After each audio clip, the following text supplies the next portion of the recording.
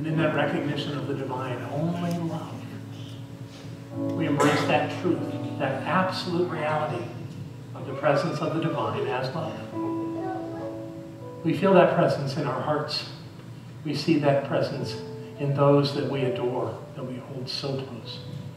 We know that the presence dwells at the point of us as much as anywhere, at any time, in any way. This is the truth of the presence of God, that when God is present, and God must be present, that love too is present, complete, whole, and absolute. We are never alone.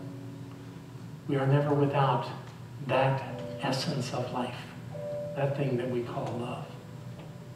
It is who we are. So embracing and knowing that this is the truth, I simply allow that to be the truth that heals, that directs, that guides, that embodies all of us. It is the direction of our life. It is before us. It is behind us. It is around us. It is inside of us, always and forever. So we live in this sea of love, breathing it in and breathing it out, remembering this truth in every situation.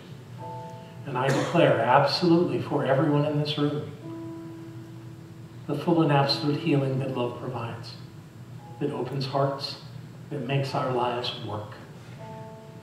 I let this be the journey that we are on, taking steps along this path of love, seeing it, feeling it, embodying it always.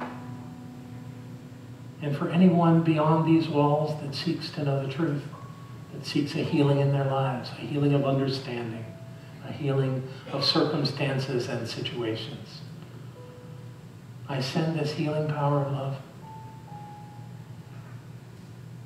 What more could there be? What more could we need? This is the highest truth I know. So I embrace it in this moment for all of us and place a blessing upon us that this shall always be in our awareness, that the power and the presence of the divine shows up as love. And as we walk this path together, I know that our lives become richer and fuller and more meaningful with every step, with every breath. We live in a world created by love. Love is who we are. And knowing this is so, together we say, so it is.